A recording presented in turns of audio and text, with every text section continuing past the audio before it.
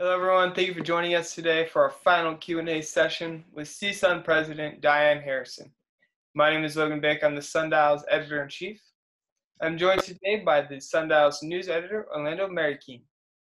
Hello, everyone. It's been a pleasure doing this weekly series with President Harrison. I just want to thank everyone for tuning in, and I want to thank President Harrison for joining us all these weeks.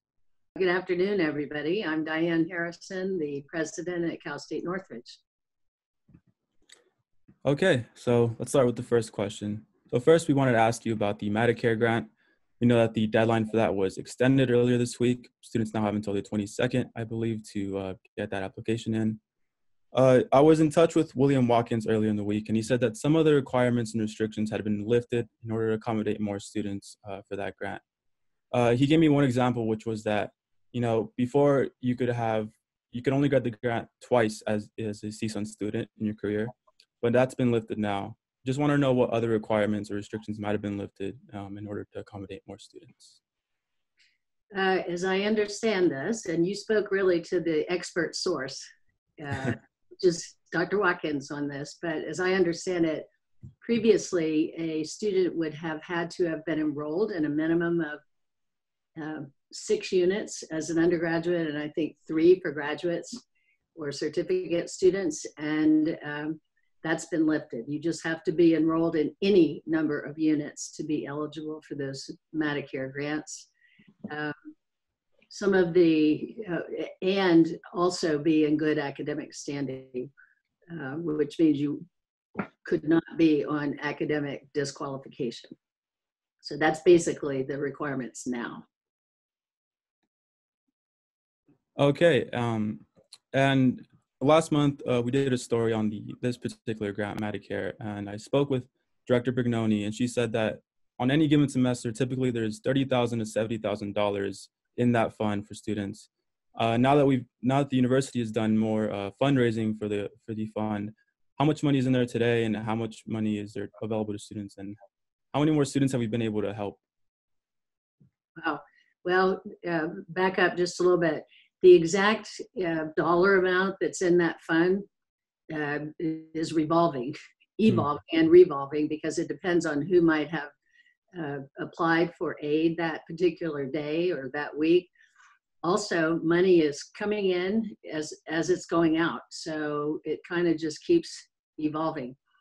For example, Tuesdays have now become nationally a day of giving. So on every Tuesday, you might see your email box fill up with requests from any place that you've ever been involved with asking for money on Tuesday Giving Day. And the universities have also taken up that habit, I guess. And so last Tuesday, we did a give to our Medicare excuse me, fund, and I think they had over 200 people who donated to that. So again, the funds they keep coming in, but they keep going out. Sometimes I think there's I think the highest figure that we had at one point was a couple of 100,000. And again, it just depends on the time of the semester. It depends on when students are making requests, and how many donors are continuing to feed that fund. Do you think it will be sustainable for the rest of the semester, just based on how many people are applying for it?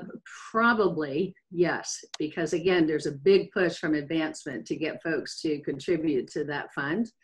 But that said, we're also looking at other sources of funding to provide relief, particularly for those students who weren't eligible for CARES.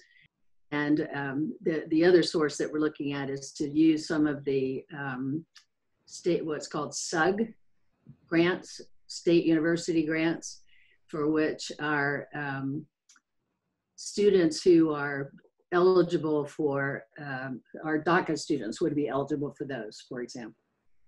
We've kind of talked about this in like the prior weeks and the few times we've talked about this maybe third fund, we could call it, that's separate from Medicare for these particular students that we've mentioned.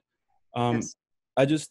If you could summarize where exactly we are with raising those funds, have we found people to donate? Have there been any particular challenges? And is the university committed to maybe a particular date or time to like start making them available to students?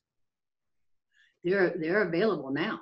I mean, Medicare is available now, and our financial aid office is really the group that is working on transferring and using the state university grant money or funds for the undocumented students or who would be eligible for those funds, but not eligible for CARES, if that makes sense. And those are not donor funds. Those are funds that we get from the state. So there's a couple of different sources that we're trying to use. The difficulty of relying on private funds is you gotta wait for donors to contribute before you have it. So we want to have some backup in the event that, for whatever reason, that fund runs out before more people have donated. But so far, knock on wood, our alums and friends have been very supportive and responsive to our requests to help out our students. People realize and appreciate that students are really, really struggling right now. So that's the good news. Mm-hmm. So just to make sure, Yeah. I'm sorry, go ahead. No, I was just saying it's good that people have empathy and appreciation for our students' situations. Yeah, just to make sure that I'm understanding everything correctly. So the Medicare grant fund is what we have now for these student groups. And when we say that we're, going to seek out future funding for these groups, we don't mean to say that there's going to be a separate fund with a different name specifically for these groups. What we mean to say is we're going to continue to get funds through the Medicare grant and make that accessible to these groups. Am I understanding correctly? Partially, yes. Okay. That is one pot of funds that we want to use for students specifically who are not eligible for the CARES grants. All right. Plus, we have another opportunity to use SUG or state university grant money for DACA students. Those are AB 5490. So the state of California says it's okay for us to use those funds for those students, and we intend to do that. Okay. We were doing some more research on like how different campuses are kind of responded to this idea of emergency relief and what sort of things they're doing to pull together these funds.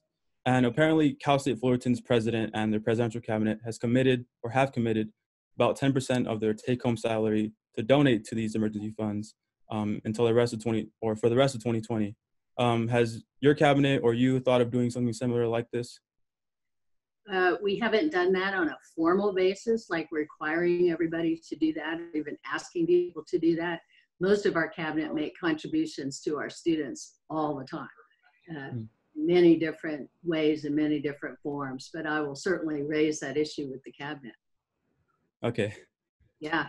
Yeah, I just remember seeing that and being kind of, I was surprised to see that kind of that commitment come from the whole cabinet. And we were just wondering if that's coming from the CSU, if they were kind of encouraging that from the presidential cabinets, or where that was coming from. So, no, that wasn't coming from the CSU. In regards to you and your plans for retirement, we know you kind of stuck around for the rest of the fall semester. That was your plans to deal with this crisis. We're just wondering now if you have any plans for your future of retirement.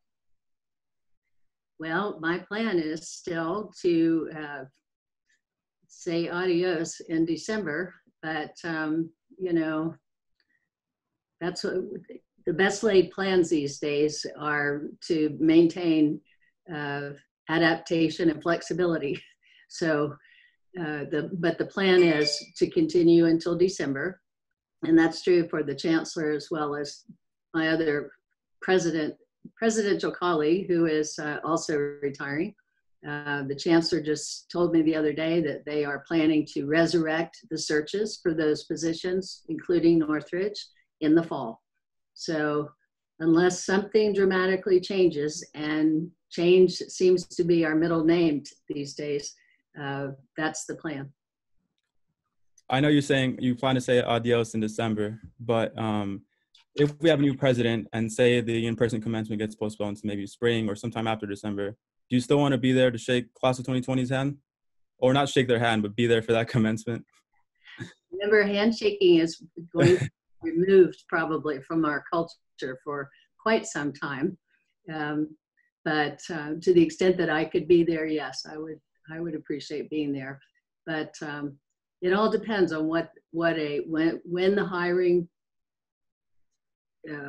begins, when the search process begins, and who it is exactly, and what their current situation is. Everybody's different, and to assume that somebody might be able to start January 1 is a reasonable assumption in most instances, but there are occasions when somebody new coming in asks for a little bit of a reprieve to finish some project or finish out something that's happening at their current campus, if they're on a campus. So we try to be a little bit flexible about start dates, but the goal is January 1, clearly. Another question regarding the census for 2020. So, according to the census website, the CSUN tract has the lowest response rate, coming in at 3.9%. We were just wondering on why do you believe that it is such a low response rate and what that would mean for the future? Well, first off, the question prompted me to drill into why is that the case, because I didn't understand it. Right before the pandemic hit us and we made this transition, of course, which was what, in mid-March, we had been working very closely with associated students and our Office of Community Engagement and Civic Engagement, trying to educate and inform students about the importance of the census and why everybody needed to participate or fill it out. And so, and then the pandemic hit. And what I have come to understand is that when students are on a college campus and they live in a dorm, they are they are counted as part of a special group. It's like group quarters reporting. So the report is for a larger group. So each individual doesn't have to do it. And apparently about April 1st, the request came in to do this electronically, not in person. And that request was, I think the deadline to complete that was May 2nd. So you had like a month to do this electronic response, right? And during that time, the person who responded for us, whoever that was, and that's irrelevant, it doesn't matter, reported on having 383 residents at that time. Because, guess what? Everybody had moved out. If they had reported, earlier in March, it would have been 3,000. Instead of 383. So as a result of our inquiry into this, we are going to go back and have our staff contact the census liaison that they have been working with to confirm whether that April 1st count should have been the true occupancy on that date or the pre-move out census, for example, which would have been 3,000 instead of the 383. So depending on what we discover, that's going to influence our response rate for sure. But that was upsetting to see that we had not. But once I got through here and understood a little bit better what happened, that seems to be the most plausible explanation, but we'll see. How does the census influence the budget for the university? It doesn't really directly influence the budget for the university. What it does is that it influences how much the state of California gets from the federal government. And also our representation, for example, because it's based on your population. So how many representatives does California get? We also noticed that the state is projecting a fairly large budget deficit coming in at $54.6 billion, the largest in the state's history. Yes. Gavin Newsom is planning to revise the budget on May 14th. And then you also mentioned that the university would provide an update for the fall semester around May 15th. We're just kind of curious on to see what kind of updates students and staff can expect on that date. Well, first off, the date has changed. We're now looking at May 18th to do a system-wide announcement and individual campuses announcements about the future and mostly fall, let's say. So we're waiting to see what the governor is going to do in terms of his May revise. That's a first indication of what we may be looking at with respect to our budget. And that may influence a little bit of what we do, but the expectation is that May 18th, there will be a pretty large scale announcement for the CSU as well as the individual campuses. Large scale on the sense of the budget or the plans for the virtual learning or in-person learning or something of all of those natures? All of those things. Okay. All of those things, but mostly with respect to what students and families and staff and employees can expect for fall. You haven't asked me about the CARES grant, and I want to give you an update on that because that's pretty remarkable as well. And as of 7 a.m. this morning, we have had over 15,170 students who have applied for these grants. And we have distributed almost $11.4 million so far. Or that's pending. That's how much will be awarded. Yeah, we did see that, and I actually had a question planned for that sort of. So that's about almost half of the students who are eligible that have applied so far. There's a week left for the priority deadline. This might be a simple question, but when we say priority deadline, what does that mean exactly? Does that mean if someone were to apply on May 16th, like how does that affect if I apply on May 16th versus the 15th? Will I just get the money later? Is there a chance I won't get the money? No, I think that flexibility is our new middle name. You might not know that or appreciate that today, but it really is. I mean, our intent is to get as much money to as many students as we possibly can. And if there are, I was thinking actually just this morning that if I were a student struggling financially, I'm doing my classes, I'm facing finals, tomorrow, next week, or my senior projects due, or whatever else that I got going on, I might be putting aside, just for the moment, applying for this. I might say, well, I'll do that next week. Let me get this paper done and then I'll do it. Who knows? I don't know what that is about. But we will be flexible in extending. And we do not have to spend these funds until December, I think, or maybe it's a year, but I think it's December. So we still can roll over and still award money to students for some more time. It's not going to go away. Maybe just one other follow-up. I think you've sort of already addressed this, but is there anything else you guys are planning on doing to ensure that all the students who are eligible are actually applying? I know you can only do so much, but if there's still people at the end of this who have not applied, what will happen to that leftover money?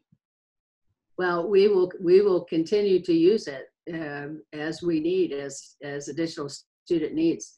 And I'm just talking out loud now without having consulted with the team that will help make these decisions. But my thinking is that if in fact, for whatever reason, somebody just, maybe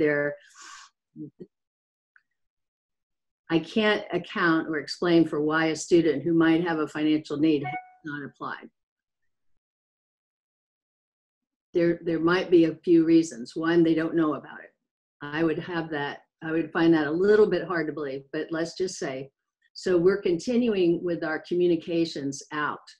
And yesterday we had an extended cabinet meeting, or yesterday, gosh, whenever it was, we had an extended cabinet meeting, and I reiterated the need for everybody in that room, and the entire university is represented by that group, to make sure that if they have any contact with students, to make sure that they raise the issue of the importance of applying for the CARES grants.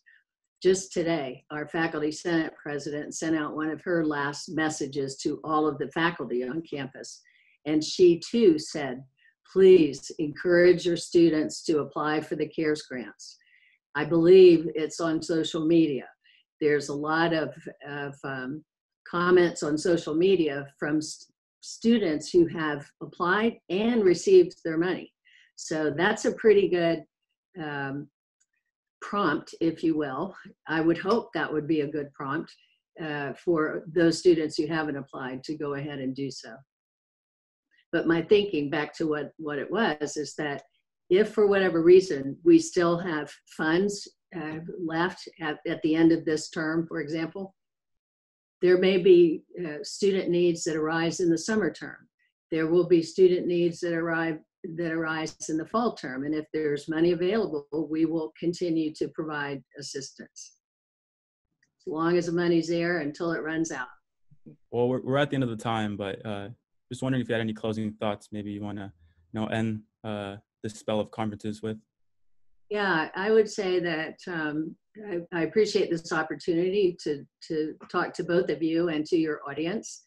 And I hope that that students are getting themselves ready for this coming week, the last week. I hope that you take care of yourselves, that you do the best you can in all of your assignments and exams, and that you have a great week.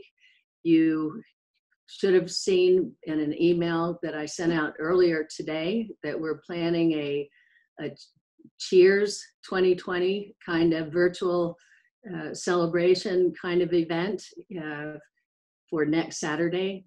And I hope that as many of our graduating seniors will participate as they want. So I think it'll be nice. It's not great. It's not anything close to a substitute for a commencement ceremony in person, but it is nice.